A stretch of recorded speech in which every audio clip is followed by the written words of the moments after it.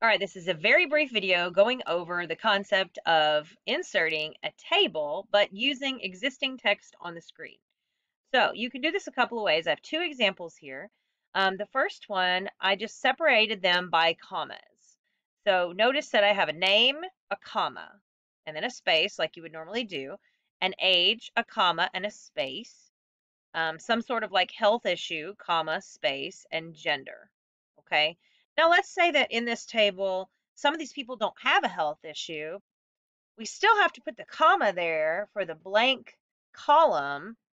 If we don't, then, female is going to be in the wrong spot, for example. I'll do one that's wrong at the bottom. So let's say Elaine, 70, and let's just put female because, she doesn't have any health issues.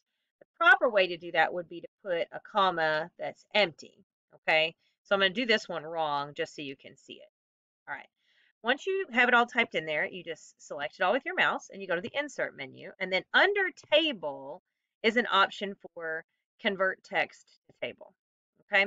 When you click on that, this convert text to table thing comes up and it's going to look at your commas because it should kind of realize there's commas. So it says separate text at commas. So like it knows there's commas there. So it automatically chose commas. But you could say separate text at tabs, which is what I've done here on the bottom, or other. Maybe you have like dashes between them. So you can specify that. How many columns? This is going to be 4, and it just figured that out for us. But, if for some reason it didn't, you could change that. And then auto fit behavior. So right now it's set to fixed column width. So every one of these columns is going to be exactly the same width unless I switch it to something else. So if I do auto fit to contents, it's going to look different. I'll undo and show you what that looks like. Okay, I'm just going to do this with the settings. Remember, this bottom one is wrong, okay? Hit OK. All right, and then see what happens here. It skipped and left a column for these, or left a cell for these, but this one, female's in the wrong spot because I didn't leave that comma with a blank, okay?